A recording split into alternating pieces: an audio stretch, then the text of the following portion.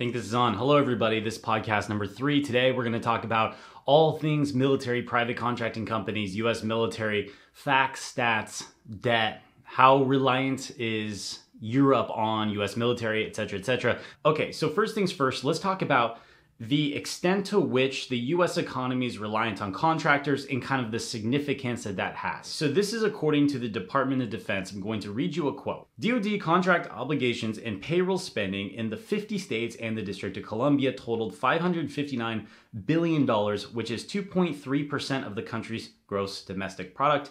If the total spending were divided across every U.S. resident, it would amount to $1,684 per U.S. citizen. So I'm going to put that in normal people terms. U.S. contracting companies that profit off of war, and this is not from a activist position, which hell yeah, I love you activists. You are amazing people. You do a lot of great things. I'm coming about this from an academic perspective right now. Sometimes they're related, sometimes they're not. You guys get my overall point. So these U.S. military manufacturers they have factories in every single state.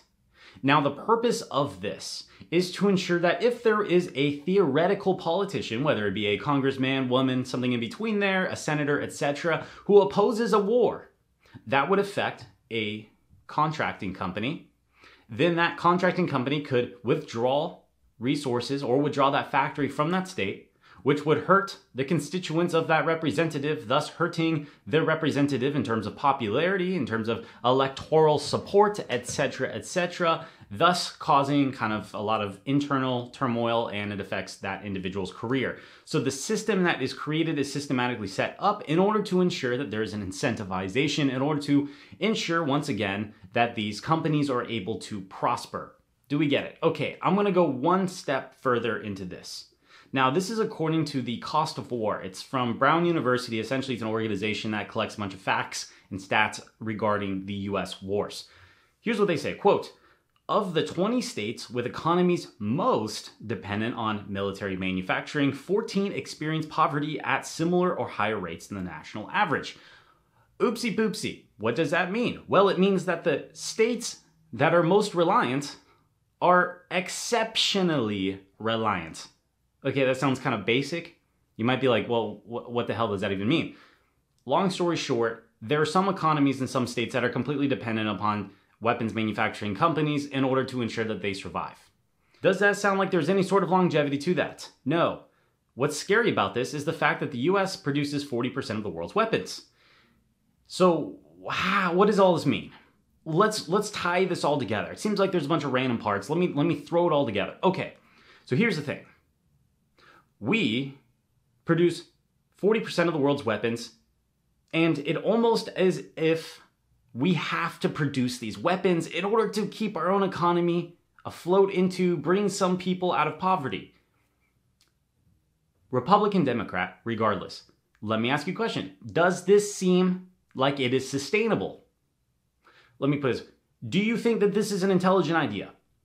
At all, in any way, shape, or form? You want it sustainable? Is it sustainable? It doesn't seem sustainable. Does this sound like something that's ethical? No, it doesn't sound ethical. Okay. Does it sound like something that should be changed? Maybe revolutionize our industries so we are less reliant on these weapons manufacturing companies because it pushes our soldiers closer into war, so they have to fight and die in countries we probably can't point to in a map? Do you guys even know where Central African Republic is? And don't say Central Africa, okay? Can you point it out?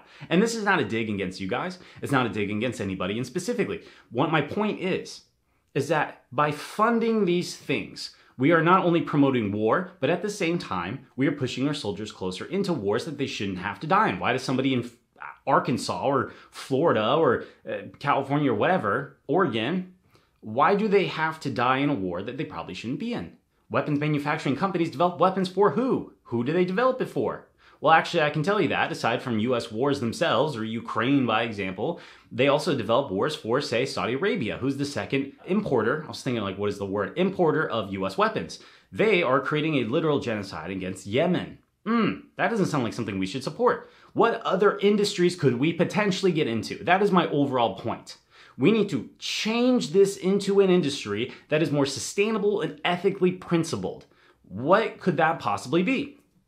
I have an idea. What if we find a new market that is sustainable? Say, for example, instead of looking backwards, say, for example, looking at coal companies, what if we looked into green technology? And what if we just absolutely viscerally smash the whole world in green technology, which is a sustainable outcome? We get people full-time paychecks to learn how to do this, give them the skills to be able to develop this technology, which would not only provide a livelihood for them, if you're worried about pulling people up from the bootstraps, making sure they're able to change their own lives, we have to make sure that they have a sustainable project to ensue. So for example, if we were to train people, give them the skills to be able to get into an industry that's sustainable, not only could they provide for their family, but also at the same time, they could also give that job to their kids. And then their kids have a job, and then their kids have a job, and also at the same time, they're not destroying the environment. Now, even for those climate skeptics out there who don't believe that climate change is a thing or in any of this, which I can go on a rant about that, believe it or not, climate change is a thing. And if we look at the carbon dioxide and everything else between the Industrial Revolution and now, we can see that, oh, look at that, we're actually affecting the climate in negative ways. Okay, cool. Guess what? Even if we weren't to take any of that into consideration, guess what? We still need an industry that is going to thrive in the future. What industry is going to thrive in the future? Green technology. So perhaps there should be a politician who should support a bill to increase industries that are more sustainable than weapons manufacturing. Food for thought. Okay. Story number 2, if this is the podcast. If you are not watching the podcast right now, this is probably going to be the intro to another video. How much does the war on terror cost? And what is the significance that this has in our life? Now you might be wondering, why the hell should I care? It's probably somewhere in $1 trillion. Well, this is important because we have to know eventually, oh, this was a bad idea, maybe we shouldn't replicate it. Do we even have the money to give to Ukraine or some of these other countries? Should we ensue operations in approximately 85 different countries? Is it our responsibility to do this? If Flint, Michigan doesn't still have water, believe it or not, yeah, that's a thing. They still don't have water. There's a bunch of articles I want to throw out your guys' way. I'm going to try to put as many on the screen as I can, but to be honest with you, that's a lot of editing and I'm running out of time and I want to produce more content for you guys and focus less on the aesthetic stuff. I digress. We need that money. So what exactly have we spent so far? We've spent $14 trillion on the war on terror. Do you feel any safer? This was operations in Iraq, Afghanistan, Pakistan, and other areas, specifically like a shadow war in Africa. We were already involved in Ukraine, fun fact, before anybody even said anything about it, and I'm not spilling any leaked secrets, so for those of you who are mad at me for saying that, that's a thing that's been said. It's like a big open secret here. Okay, so here's something that you guys probably haven't thought of. Or maybe you have, in which case I'm sorry if I made you feel like I'm thinking that you're stupid. Unequivocally false. I think a lot of you guys are highly educated in this realm. My goal is to give you guys an update unless you haven't followed it in the last few months. The last figures I've seen in terms of interest paid, because we have borrowed a lot of this money and we've borrowed it from countries like China, who's the number 2. We've been paying off China. We were over $1 trillion. Now we're around $800 billion. Most of the debts are towards our European allies, etc. For example, well, and Japan. Japan's number 1. It goes China, and then it's like Luxembourg, Norway, UK, etc., etc. Okay. The last stats that we have that I've been able to find, it was about $6.5 trillion we're going to have to pay in interest by about, let me see if I have the specific facts, it was about 2050 off the top of my head. So that's bad. And I guarantee you it's a lot higher now. $6.5 trillion is going to take us generations to pay off. Do we feel any safer for that? I don't think so. I don't think you feel safer. I don't think you feel better about the geopolitical situations. I don't think you feel any better about what's going on in Ukraine. I don't think you feel any better about what's going on in China. I don't think you feel any better about what just happened in Afghanistan. Taliban still took over. What is my point? People might be like, hey, you're pitter-pattering around the bush like a virgin at a feminist meeting or something. What is my point? Guys, listen. There's a point in time where we have to look at ourselves in the mirror and think, maybe we shouldn't be involved in all these different countries. Maybe we should reallocate all of those investments back into ourselves. Now, to give you really specific details, my little last point on this, When we're involved in 85 countries, a counter argument to this is that there's a lot of operations that are training individuals in counterterrorism. So it's like we're not technically in there, but we're training. Do you want to know what happened in Afghanistan? We accidentally trained the Taliban a lot of times. Okay? Not to mention all the weapons we've left over. Do you think that any of those projects have been successful? Here's a scary one. What data exists that proves the effectiveness of $14 trillion? It doesn't exist. I've spent years studying this. And I'm not talking about a bro science type of thing. That's why I'm in Paris. I've been studying this for a moment, and it's not a flex. I'm a nerd. I sit in libraries and I talk to the policymakers in the US and here, and I learn about what's been done. There's no data on this. That's the most expensive project that's never been pursued or understood. I met with the White House officials and from Bush and Obama. I've met generals and ambassadors and people in other countries, these NATO officials. Nobody knows the effectiveness of it. Most people just agreed that it's not effective. And I'm going to do a whole little spiel on that. But look, guys, at the end of the day, $14 trillion, $6.5 trillion in additional debt. It's going to be a lot higher after this. We don't feel any safer in Syria. Seems like there's still problems. Pakistan, still problems. Afghanistan, Taliban took over. Iraq, there was ISIS that happened as a result of that. China's increasing. By the way, there's no military simulation where the US has ever been able to beat China and Taiwan because we don't have logistical capabilities of this, and yet we're still spending money, and yet our infrastructure is falling apart. Guys, please, for God's sake, if you support any of these wars, just remember, they have not worked out for us. They have not worked out for us. It has not gone well. So please, for God's sake, can we at least prioritize some of the American things? American interests. Do things for us. I think we can all agree on that. I don't give a shit if everybody says that it's such a politically volatile state out there. We should all be focused on ourselves. This one's going to piss a lot of people off, but it's the truth. It's the hard truth. I had a full field of study on this. Sources, description box below. Does NATO benefit the US? Now this, I'm living around a bunch of European individuals, even though I'm in a place called the American House, technically. But this is going to piss off a lot of people. By the way, if I keep looking off into the distance, it's because there's a goddamn yellow-eyed pigeon staring at me. I just nicknamed him Chernobyl, but he's always around here. Anyway, freaking me out. So if I look like slightly sketched out, that's why homeboy keeps staring at me. And back to the story though. NATO. Does it benefit the US? Okay. How many countries are in NATO? 30. There's 30 countries. Now here's a screenshot I found that I thought was really interesting. This is according to NATO themselves. The US covers 2/3 of total spending, and there are caveats that I personally will get into regarding that. Sorry, I should have read more of a quote, but that's like the big idea. I just want to save you guys time. Now there's a guy named Hugo Mayer.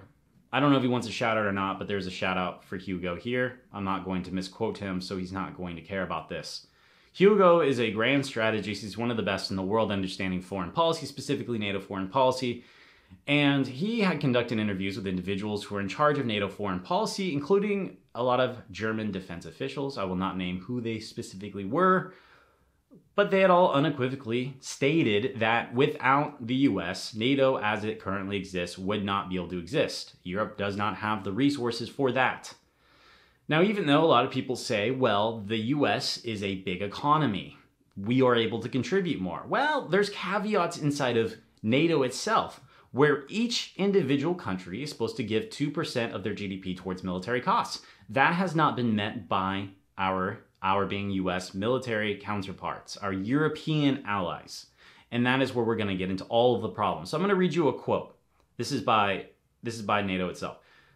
In 2021, 8 allies met the guidelines of spending 2% of their GDP on defense. First of all, I'm going to stop there. Just 8 out of 30.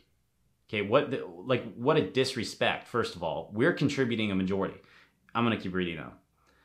Up from just 3 allies in 2014. Oh, ooh, great.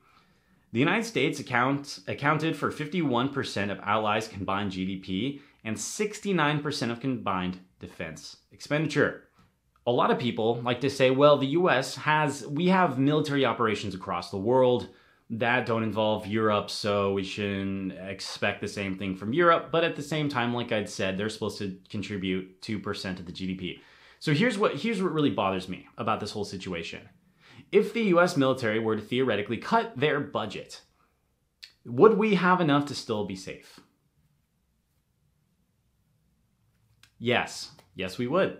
Did you know right now as it stands, the US has a bigger military budget than the next 15 countries, most of which are our allies?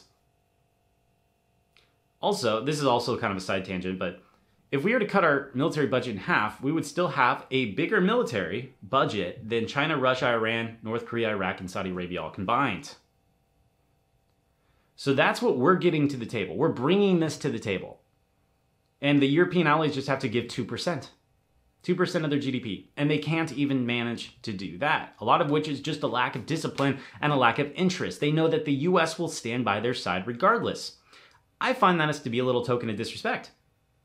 For example, I think it's ridiculous that the fact that these European countries have these amazing healthcare systems and yet we can't get healthcare for Americans. We're busy going off and doing these types of operations. And now the funny part about this too is I've brought the question to the supposed defense experts in Europe. I pissed a lot of people off. I raised my hand once and I said, hey, what is the benefit of NATO for the US? What is the benefit? I want to make sure I get this right. So when I asked them this, first, the concept of debt came up. I'm not going to name names. One of these supposed experts had said, well, NATO has a lot of economic benefits. And I said, what economic benefit is so great that it compensates for the US military budget that we provide, as well as the amount of aid that goes to Ukraine, even though we don't even live in this area? And they said, well, I mean, NATO holds a lot of debt for the US. And they're willing to do that because they're allies. My response was, where does the debt come from? Mostly war. Okay, so Europe, they're enabling the US to spend more money on war for them by temporarily footing the bill until they profit from interest. So we're providing a nuclear blanket for them. They're footing the bill and then they're going to profit from the interest. So how exactly does this benefit the US? Now, I love Europeans. Listen, Europeans, listen to me right now. I love you guys. You guys are great. But you also low-key hate us. You also take advantage of us. We shouldn't be leading. We do not make great decisions all the time. Look at Iraq. Congratulations to some of the countries for saying that we shouldn't be in Iraq. Congratulations. You don't want to be led by us. And we shouldn't have to lead you. That's the point. Okay, now here's another argument from the Institute for Geopolitics, Economy, and Security. So that's like the name of this supposed organization. Quote, citizens can hardly get informed about the facts of economic progress that a NATO membership brings, as well as overall prosperity, rising living standards, building infrastructure, better health, and education. Who is this referring to? Has any of this been benefiting the US, by example? For example, let's look at the infrastructure. They just said it benefits infrastructure. Our European allies have the top infrastructure in the world. The US has a C-. Standards of living. A lot of European countries have increased their standards of living because it attracts investors. US standards of living are decreasing. Some other people say, look, the investors are American. Benefits Americans. Haven't increased the standards of living. Might benefit a few American companies. That doesn't work its way down to the people. Perhaps a good idea is to have more redistribution, higher taxation like it used to be for these top 1% individuals. Maybe that's a better way to increase our standards of living than provide a nuclear umbrella. So if, for example, I don't know, I'm going to name a random country, Serbia, if Serbia gets invaded, then we have to get in a nuclear exchange with a different country like Russia, and then we have to sacrifice Houston, Miami, New York City, etc. Maybe that's not the best way to increase the standards of living for supposed investors who are pocketing cash that we're not receiving ourselves as average Americans. Maybe we should just have better taxation. So again, how are we benefiting as Americans? A bunch of Europeans had told me, these supposed security experts, that the US is the world protector, and it is our responsibility to ensure that people are protected from other countries like Russia. I say, who the says that we have to be a protector? The US has tried to be a police force. Has it worked out? I don't think so. Does it benefit Americans? I don't really think so. So if you want to protect her, then why don't you guys go protect yourselves? I don't want to do it. I don't want to do it. I also don't think we're very good at it right now. I don't think our American people want it. And you guys hate us. So if you guys want help, could we help you? Sure.